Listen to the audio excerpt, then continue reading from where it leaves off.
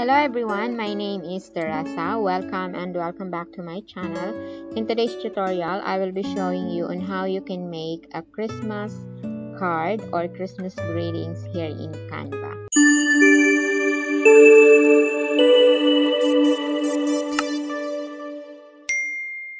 You can even create a custom Christmas card here, okay? Super lapit na ang Pasko guys, and let's send some Christmas cheer to everyone. You can send this via social media or you can print it out. Pwede mo na rin lang siyang i-post sa Facebook nyo or sa Instagram. We're here in Canva guys. If you haven't create an account yet, you can go to www.canva.com and then you can create one.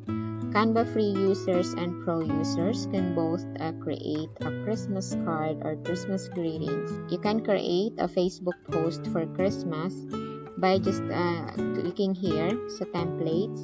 Meron dyan, pwede kayo mag-create ng para sa Instagram, Facebook nyo, or yung Christmas card, okay?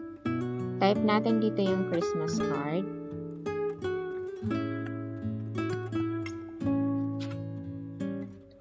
So, eto guys yung Christmas card.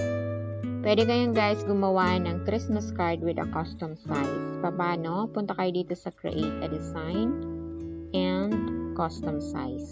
And input the size you want. Eto na lang muna yung i-follow natin na size. Okay?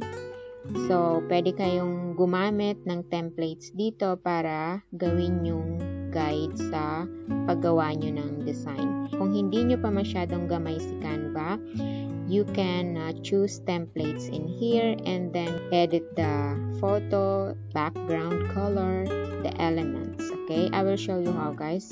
Pili tayo na templates dito. So like this one guys, for example, kasi may mga photo siya. If you want your Christmas greetings or card with your family photo, you can select this template. Okay? If you want to change the background, click the background and dito sa taas makikita mo background color. If you click that one, makakapamili ka ng mga colors dito na gusto mong ipalit dyan. Okay? So, let's say, ang gusto natin is yellow. Ayan. Okay? And if you want to change the elements, click the elements. And if you want to delete that one, dito rin sa taas, sa right side, sa top, delete. Okay. Right? Ibalik natin siya guys kasi meron, pag clinic mo siya, pwede mong mapalitan din yung color niya. Halimbawa, yan. Okay? Just to remind you guys na hindi lahat ng elements napapalitan ng color. Meron lang elements na pwedeng mapalitan. And then, this one also, you can click that one. Then, you can change the color you want. Okay? And then, to change the text, click nyo tong text. So, para ma-edit nyo, click nyo yan and i-ungroup nyo muna siya. Okay? And kung ano yung gusto mong ilagay dyan na greetings, i-click mo lang siya guys and then i-select mo yung buong text. Then, mag-type ka na kung ano yung gusto mong greetings. Like this one, from family to yours, pwede mo nang huwag tanggalin yan. So, sa pagpalit naman ng font guys, for example, this one, ayaw mo yan. Click the text and then dito sa taas, diyan ka makakapamili ng mga fonts na gusto mo. Okay? For example, this one. So, ayan. And then, sobrang laki, diba? Papaliitan mo siya. Dito ka sa taas uli. Make it 32 or 36. So, it's up to you. Alright? So, lagay mo sa center. Okay. And if you want to change the color font, click the text. And dito, sa taas, text color, you can change the color. Okay? So, ayan. It's up to you kung ano yung gusto nyong color. But green is nice na rin. Okay? And again, yung elements, click the elements. If you want to delete it, you can click the elements. And dito sa top right, delete. Okay? To change the photo, click the photo, and then if you tap on delete, makikita nyo dyan, delete image or delete frame.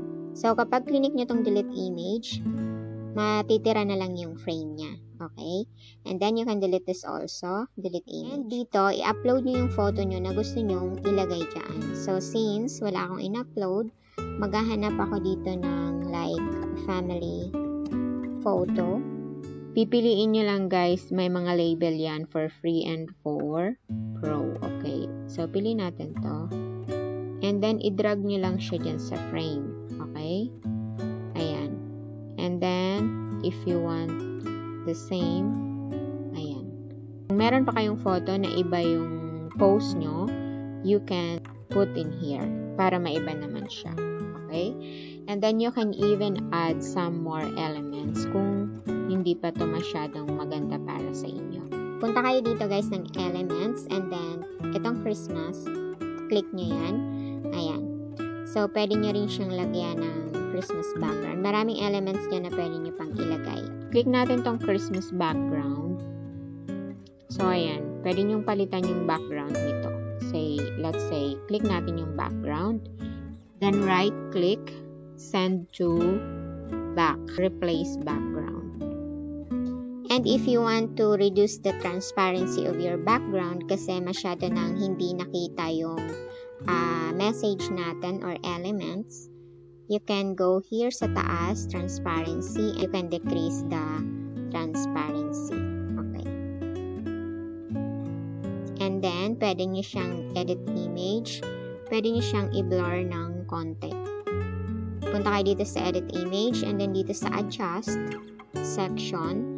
Punta kayo ng see all. Dito, blur. Makikita nyo like 5. Ayan. Nag-blur na siya. Pero yung background niya is kita pa rin. It is because nag-yellow siya. It is because hindi natin dinelete yung dati nating background na yellow. You can change that one. Click here. And for example, gusto natin is ito. So, ayan. Napalitan na ulit. Okay? So, ganun guys, yung paggawa ng Christmas card dito sa Canva. Kung gusto nyong mapadali yung paggawa nyo, gamitin nyo tong mga templates dito. But you can always create your own. Punta tayo ng home. For example, gagawa tayo ng para sa Facebook post natin. Video Christmas greetings naman. Christmas videos. So, ayan. Meron ditong sa kaliwa yung category. Piliin nyo yung Facebook post.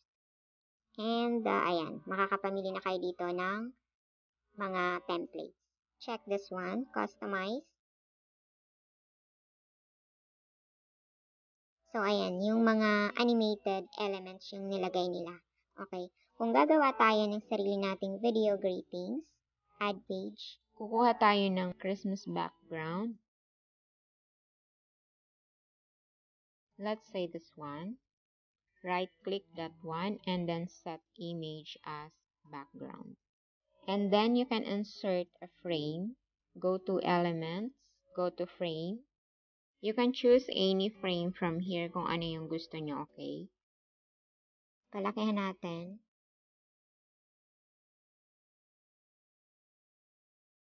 And then you can upload yung video greetings na ginawa nyo. I-upload nyo siya.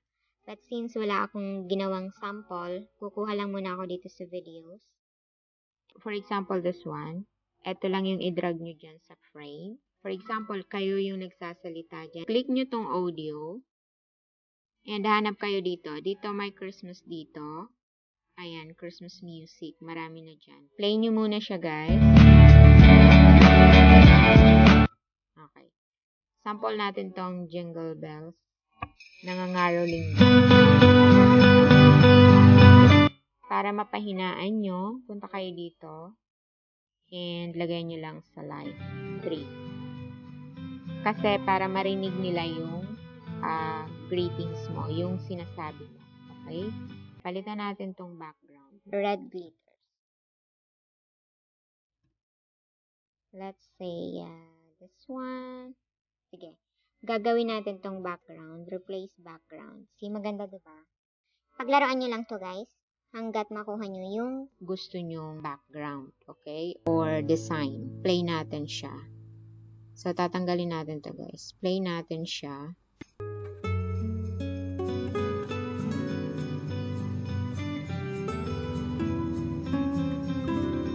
Okay. And then, kapag gusto nyo siyang i-download, kung okay na yan sa inyo, kapag gusto nyo i-download, download it as MP4.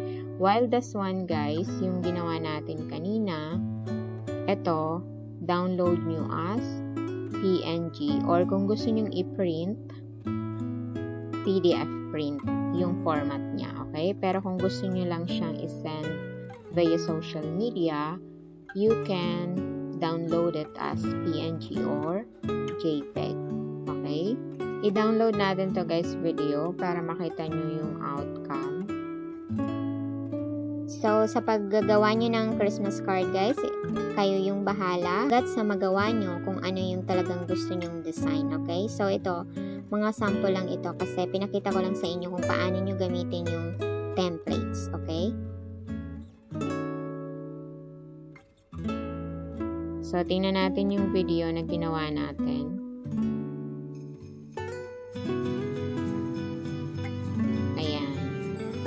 Diba maganda yung video na lang kasi wala ka na masyadong gagawing mga kolorete sa magiging background mo. And then, hindi ka na mag-insert ng message kasi sinasabi mo na yung message sa video mo. That's it how you can create a custom Christmas card here in Canva. And kung nagustuhan mo yung video na to, please give a like and don't forget to subscribe, turn on the notification bell para maging updated kayo. Thank you guys for watching. Have a good day.